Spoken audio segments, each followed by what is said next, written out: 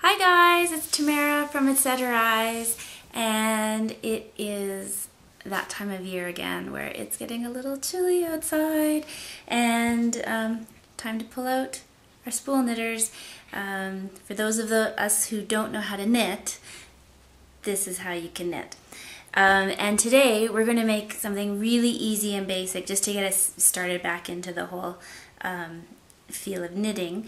We're going to make some, I call them boot socks. I don't know, they're like little mini leg warmers, and they just peek out the top of your boots, and they're fashionable. I mean, just go on Pinterest and you'll see them everywhere, but they don't add a lot of bulk inside of your boot, and they keep your little calves toasty warm. So this looks really simple, and you probably think, oh brother, another little tube. But you know what? There's a couple different things we can do with this little tube. You can make your boot sock, or I was thinking if you wanted to, and you just want to add like another little stitch in here, you can make fingerless gloves if you wanted to, which are great for texting and all that kind of thing.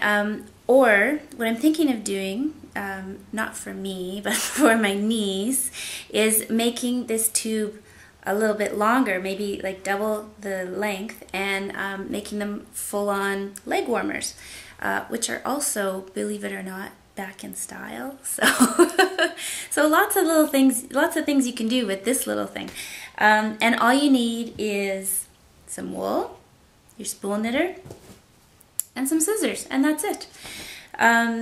So for those of you who have been faithfully following Etc. Eyes for since the beginning, we made spool knitters a couple of years ago now out of ice cream pails, the big ice cream pails, and you can still use that one because we're not going to do a full tube, we're just going to do a flat piece.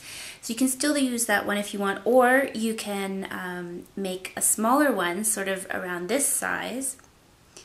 I don't know, I guess you could get a smaller ice cream pail and you still get to eat the ice cream, or maybe like a large yogurt or sour cream container or something like that you could use. And I'll put links where, you know, if you're on the blog, there's lots of links to the post on how to make your own spool knitter, and if you're watching this on YouTube, I will put a link somewhere, either here or down below or somewhere, you'll find it.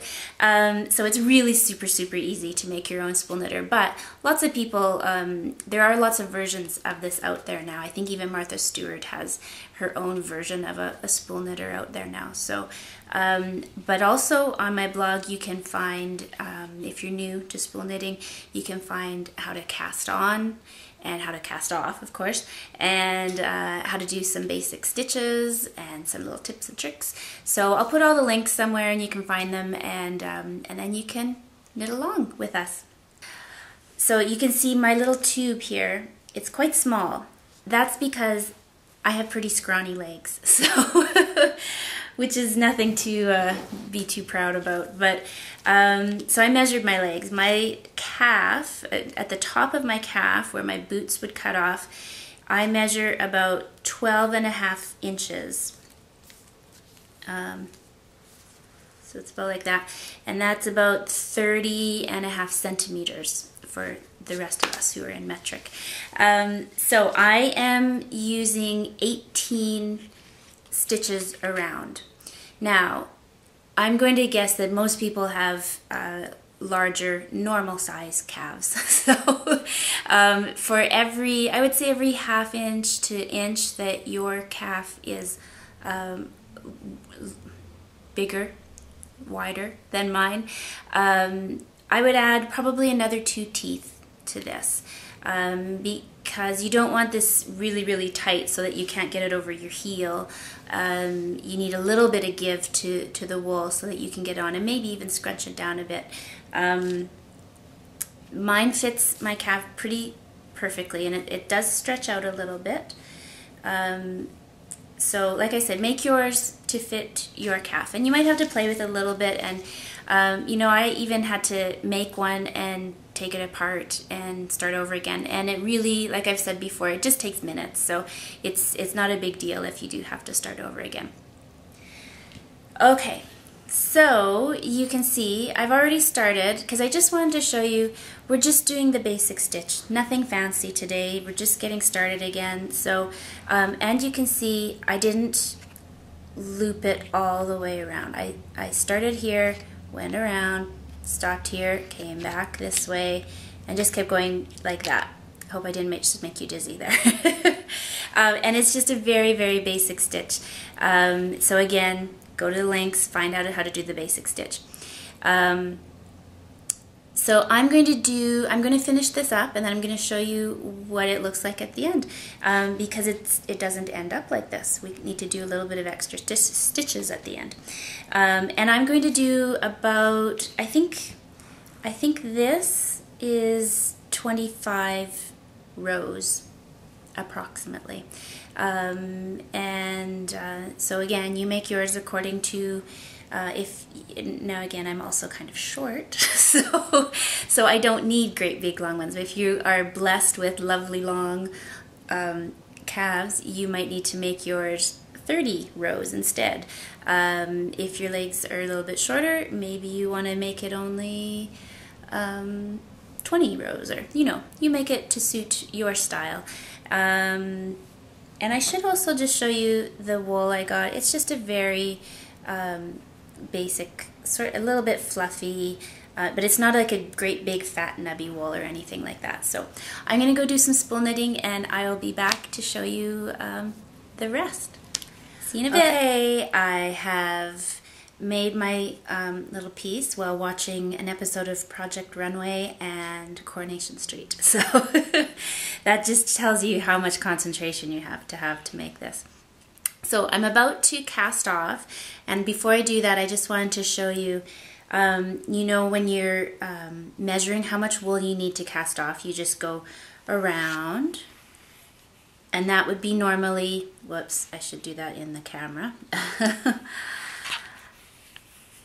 around. And that would normally be where I would cut it.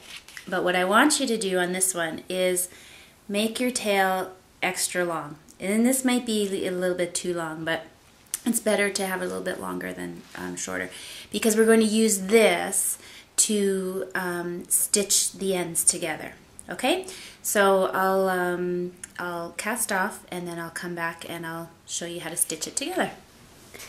Okay guys, I've cast it off, and is that how you say that? I cast it off? Anyways, I got my little flat piece here, but I want to make it into a tube, right? So I've got my long tail, and you don't even need a needle or anything for this. You just find a hole on the edge, and with your fingers just pull the wool through. Couldn't be easier. And you just continue to stitch right along that edge, coming up the inside like that. And back through again. And then you just keep going, whoops, until you've got it right down to the other bottom edge there. And then, oh, that's a little tight, but I'm going to open that up a little bit. Basically, you'll have a nice little tube like that. Okay, that's it. Thanks, guys, and happy spool knitting, and I'll see you all again soon. Bye!